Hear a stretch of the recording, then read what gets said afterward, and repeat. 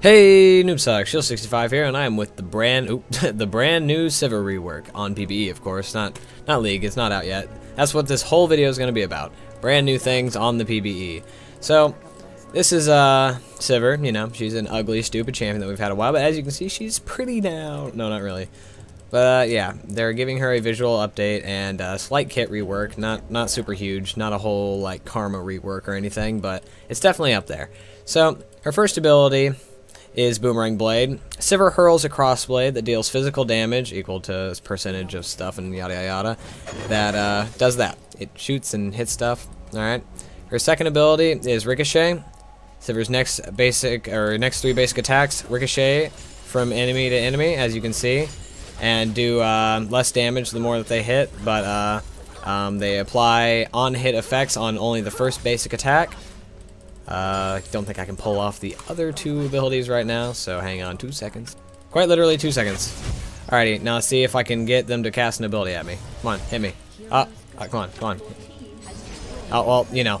Alright, so her shield, what it does is, it blocks an enemy ability within 3 seconds, and if the ability hits the shield, I will gain 60 mana back. Probably scales the higher level that it goes, but for now it's just 60 mana. Let's see. Yep, gives me more mana at the higher level, so let's see. Ah, they won't attack me. Alrighty. Her next ability is her ultimate. It's called On the Hunt. On the Hunt gives a passive of 40% attack speed while her ability Ricochet is active, and it also rallies my allies, giving them 60% movement speed that decays to 30% by the last 3 seconds, so you know, good stuff. I'll show you a rally here in like 2 seconds. See, watch. Roar! Now we're super quick. Yeah, pretty awesome, right? Other notable things in this rework are a Heimer kit rework and a Xerath kit rework, which will be coming up in just a few moments. Also, another notable thing to the update is the Heimer rework, which allows him to place 3 turrets. Crazy, right? Which do extra damage, and they also fire a magic bolt that hits every enemy like in its pathway every 12 seconds. He also is able to skill shot rockets in this pattern. It's dependent on where you're pointing at. See? Boom. Each rocket does 20% more damage to a champion if hit, so highest on my rockets right now would be 216 plus 163. His grenade is now very quick firing and stuns in a smaller area, but does more damage, and his ultimate does one of 3 things. It can either place an H28Q Apex rocket, which deals way more damage, and, well, just overall way more damage, and it's a lot larger. Hextech Rocket Storm fires 4 waves of rockets that deal 180 plus 79 magical damage each. Champions and monsters hit by multiple rocket take reduced damage, max 690 plus 321. And the CH-3X Lightning Grenade throws a bouncing grenade that discharges 3 times, dealing 200 plus 105 magic damage. Both that stun and slow areas are larger, and slow is improved by 80%. So let's start with that one. That looks OP. Alright, hang on 2 seconds.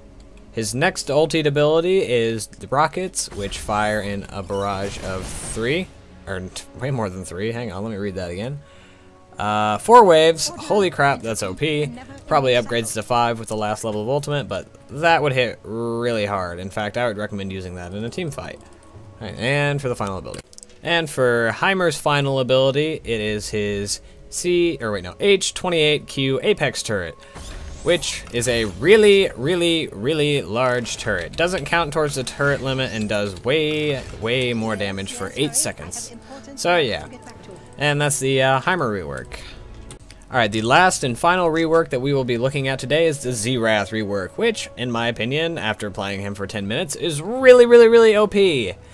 Alright, his passive, which has changed, none of the other ones changed, is Overwhelming Power. Xerath gains 4% spell penetration every 10 seconds. Xerath's next ability attack, or next basic attack, restores 70 mana. Attacking enemy champion restores 210 mana. I didn't have to use a single mana pot all lane. Actually, I lied. I used 1. Alright, his next ability is Arcano Pulse. Xerath charges and then fires a beam of energy, dealing 150 plus 38 magic damage to all enemies hit. Charging the spell increases its range. Which, by the way, I apologize. Xerath is broken right now. No particle effects for me. So as you can see, it fired all the way over here, but nothing. His next ability is Cosmic Strike. Cosmic Strike is a blast of arcane energy, dealing 50 plus 27 magical damage to all enemies within a target area, slowing them by 10% for 2.5 seconds. Enemies in the center of the blast take 60% extra damage and are slowed by 40% instead. So, boom. Well, that one has particle effects for some reason. Alright, and then his E, Stasis Orb. Xerath unleashes an orb of raw magic, dealing 100 plus 27 magic damage. The orb explodes on contact, stunning its target for 1 second. Yep. Yeah, you couldn't see the orb, but it was there. And then his final ability, Ascension, his ultimate. Xerath ascends to his true form, briefly gaining arcane vision of a large area around himself. He becomes rooted in place and his basic abilities are disabled, but he gains 4 shots of very long-distance magic artillery. Fire these shots off with left or right mouse buttons. The effect lasts up to 7 seconds or until deactivated.